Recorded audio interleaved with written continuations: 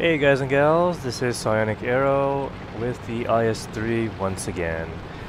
It's been a little bit more of a grind now that I have a bunch of Tier 7, Tier 8 tanks, so you're going to be seeing more of the same tanks going on. A little new thing is the mini-map. It's the XVM mod, which is also letting me know what the tank names are and their last known position if it's the enemy.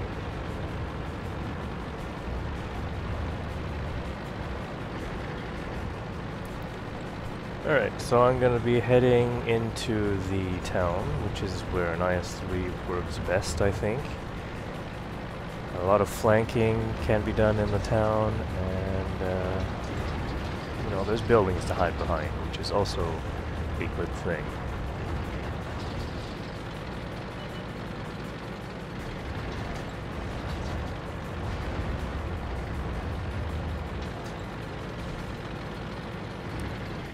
Okay, so here's my customary position, or starting position, on the Siegfried line. I always come over here to check if anybody wants to rush on through, any scouts going for artillery, or any heavy tanks that are just coming out and being, you know, a little bit weird and going for the cap right away.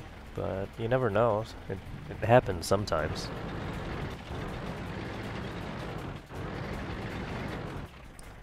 This position also prevents any flanking being done on any of the guys on the extreme east side on the zero line.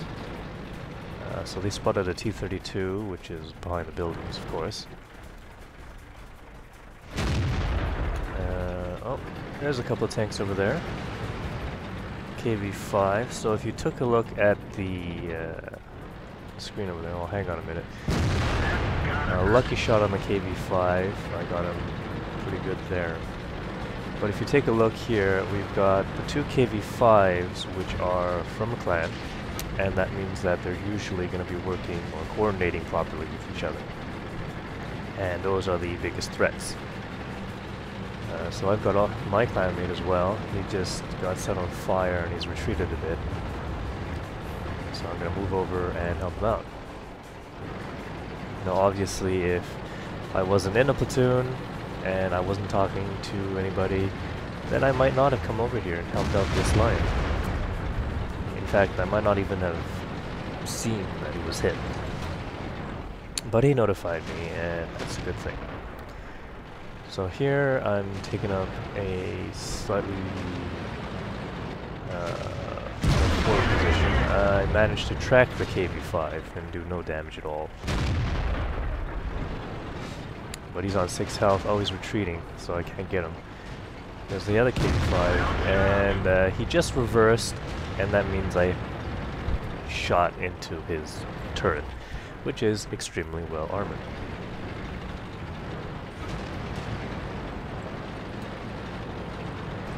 Okay, so it doesn't look like they'll be popping out too much again.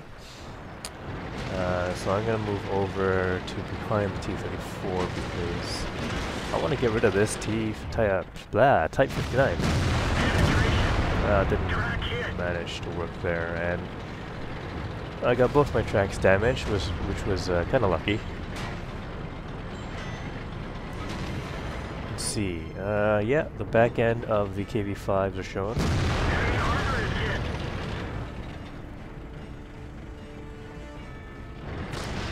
Okay, so there's an SU-152, and I managed to...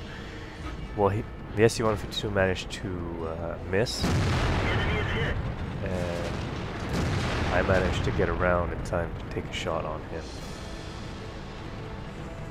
Alright, so he's leaving. And I'm gonna try a little side scraping with the IS-3, but it's not ideal positions. And luckily enough, the Type 59 backed into my shot where I would have just missed completely. Side armor of an IS-3, there's a little bit of spaced armor on the side of an IS-3. And that's where the Type 59 hit me the first time. Platoon mate is calling for help, but I think he's okay. Whoa! 2 artillery shots just came in around me.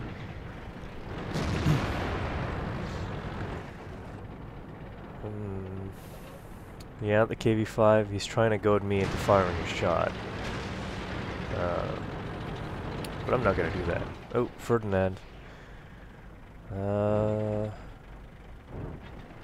I getting a shot? No. Managed to miss right there. T-20 comes around. He's going to try and flank the T-24. I'm not going to let him do that. Or I'm trying not to. I'm pushing him to see if I can't throw his aim off.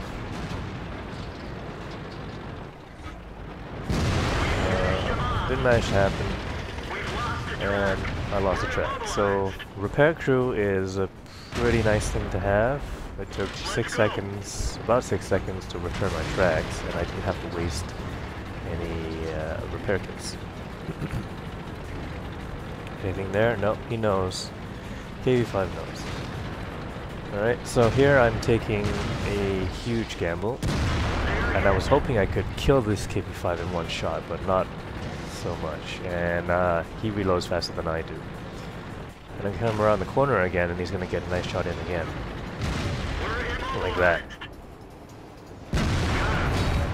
But that's it.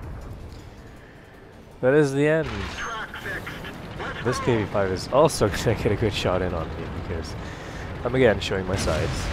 He manages to track me as well. And I take a nice shot into his machine gun turret. So they've got 2 tanks, which are here, and 2 artillery, so I'm going to have to keep on moving. Super Pershing, I'm not going to try and shoot for the front. There we go, side shot, and a Type 62.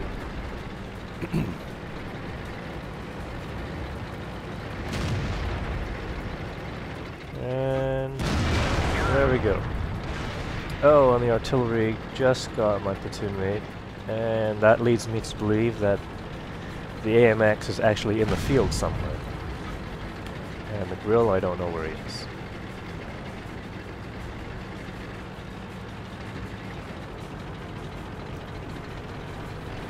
Alright, so I'm going to be staying inside the cap circle just to force him to come to me. I'm not going to go searching for artillery.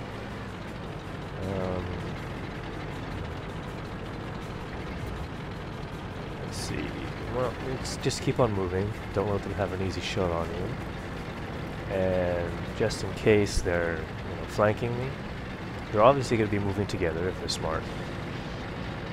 And I'm just going to keep on pointing my turret in every direction and making sure that I can get a quick shot in before they can shoot me. If they manage to hit my engine deck or something, I could burn to death really quickly. And that's never a good thing. So I'm just going to go check over here.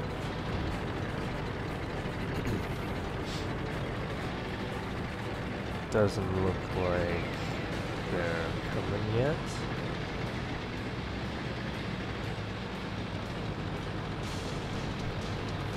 The French artillery are pretty fast, and the grill is not, it's not a slow artillery either. It moves pretty well, but it takes a long time to aim.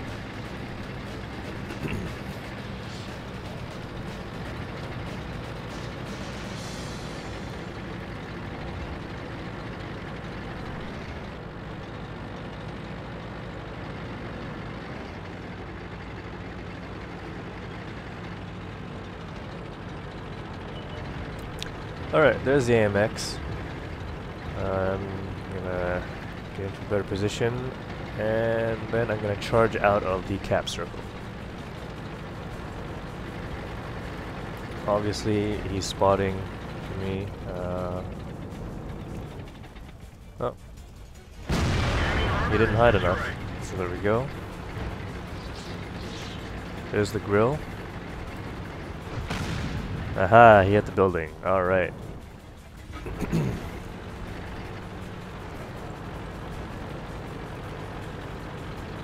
So now I can just go and chase him down. I'm going to be heading in this direction so that if he manages to reload in time, I'm not going to get shot in the face. Where'd he go? There he is. He's actually running away from me. And that's the end. Alright, let's take a look at the results.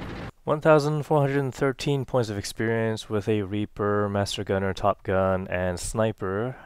7 kills, down to 42% health. Last tank alive, in fact. 17 shots fired, 16 of them hit, 14 penetrated. I did over 4,000 points of damage, 9 hits received. Let's see, credits, 31,917 credits on a premium account, 13,000 on a non-premium account. And that's mostly due to the ammunition cost. This thing costs, well, the ammo costs a lot on this gun, on the BL9. And that's about it. So thanks for watching. Please press that like button, leave some comments, and I'll see you in future videos.